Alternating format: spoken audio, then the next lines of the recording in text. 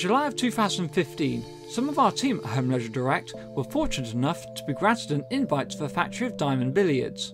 Diamond's pool tables have taken the competitive world of pool by storm, and we were extremely lucky to be able to see these magnificent tables being put together firsthand, as well as some of the processes and thinking that go into making every single table. The floor itself is divided up into several zones, each one focused on creating a certain part of each table. So a zone for top rails, a zone for legs, a zone for clothing, a zone for assembly, and so on. The tour comprised of us being taken around each part of the enormous production floor, seeing each and every component being built before everything was put together during the final assembly. One thing that our guides were keen to express to us was that nothing at Diamond was outsourced, and everything was produced completely in-house. Let's take a look at just some of the things that go into these incredible tables. One of the most involved techniques in putting a diamond table together is actually the construction of the top rail. Each side of the top rail is actually comprised of 6 individual pieces of butcher block, oak or ash timber, and then finished with a 7th layer of poplar wood. Everything is then compressed together very tightly and then electronically glued together, effectively turning the 7 parts into one single rigid piece. Once glued up, every piece is then marked with various details. For example, P141 and P102 refers to the corner and side pocket angle respectively.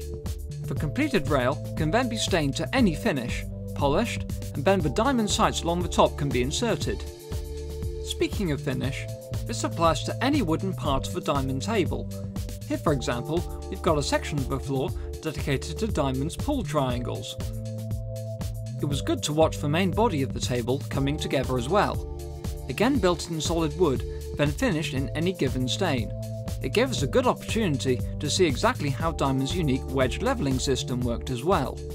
All these wedges can be individually adjusted, raising the slate up or down in any given place, allowing the slate to be perfectly levelled.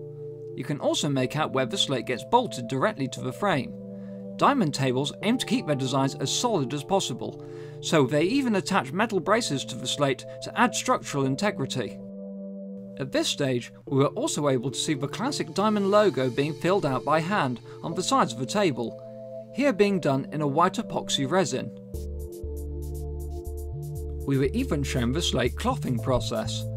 Here you can see the cloth being applied to the cushions and of course the slate.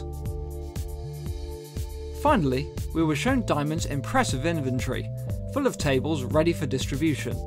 Most of the tables in this warehouse is Diamond's Smart Table, the most popular table that they produce for commercial environments. Just before we left the factory floor, we were able to see our own completed table being packed up just before it left the factory to be shipped to our showroom. Yes, the table that now stands proudly in Ida's barn is this very one. You'll notice that the table here is complete, however Diamond also showed us an alternative way that tables can be delivered for customers with a little less space, where the table can come in easy to assemble pieces that can fit through most doorways, thanks to this special trolley.